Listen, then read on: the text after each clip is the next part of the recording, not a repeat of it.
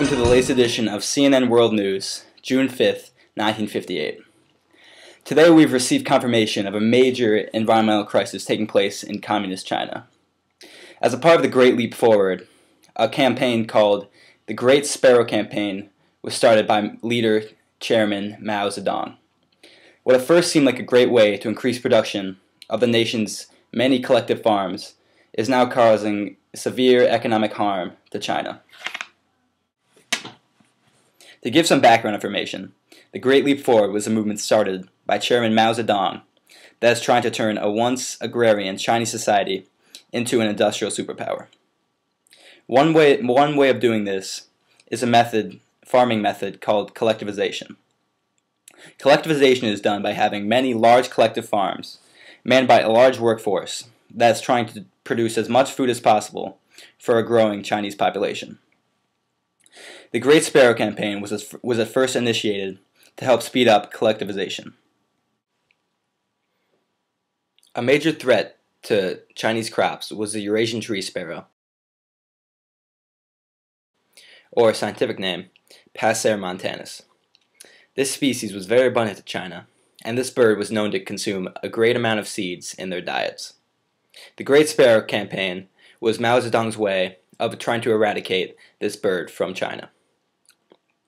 A public service announcement of grand proportions was launched throughout China. Villagers from all over the country kept their eyes to the skies, trying to find and kill these birds. Some of the birds were shot, while others were driven from the ground to die of exhaustion. By the end of 1960, almost all of the sparrows in China had gone extinct. At first, it seemed like the Great Sparrow Campaign was a great success. In the months following the Great Sparrow Campaign, crop harvests were significantly higher due to the decrease in birds, and Mao Zedong was praised for his genius. However, it took only a year after the eradication of these birds for the full consequences to be felt, and for China to realize what a great mistake it had made. For details, I'm going to turn it over to CNN's lead ecologist, Jack Bradley.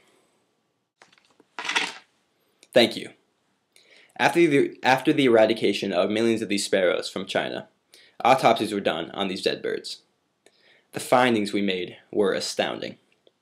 Not only did seeds make up a giant part of the bird's diet, but locusts were also a major food source of these sparrows. Without any predator to keep the populations in check, locust numbers began to rise exponentially. A major food source of locusts, of course, is vegetation, which led to giant swarms of locusts attacking Chinese farms with nothing to hold them back. The results were devastating.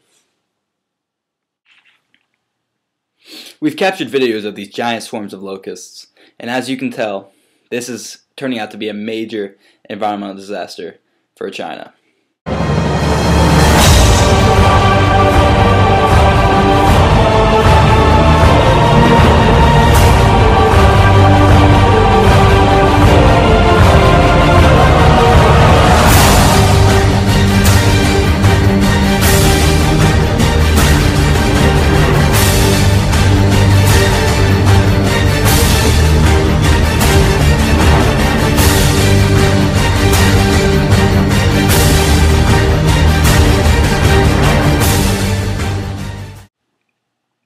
That's some pretty scary stuff.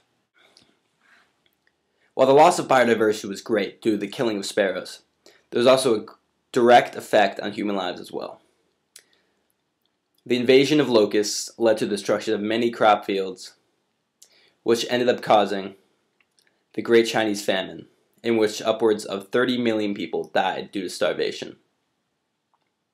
With better planning, this catastrophe would never have happened. Nothing was done to stop this process as it was occurring, and we can only hope that China has learned from these great mistakes. Now back to you. Thanks for the information. To conclude, it can only be said that the Great Sparrow Campaign was a complete and total disaster for China. While the intentions were good, lack of foresight from Mao Zedong has ultimately led to the suffering of his people. This remains as an example to why communism does not work. I would like to say thank you for watching this segment tonight, and tune in next week for more breaking news. Good night.